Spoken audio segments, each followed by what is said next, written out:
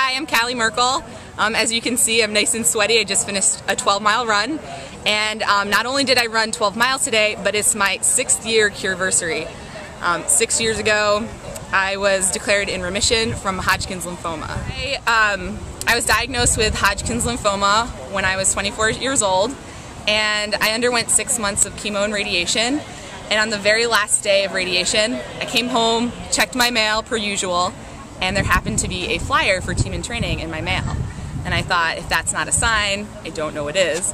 So 2 weeks later, I had signed up and started training for my very first half marathon, and I've been with Team ever since. I just wanted to say thank you to everybody who is involved in Team in Training or has fundraised for Leukemia and Lymphoma Society. I know it's made a big difference in my life and in the lives of so many other people that I know. And it's just a great organization, and I'm really proud to be a part of it.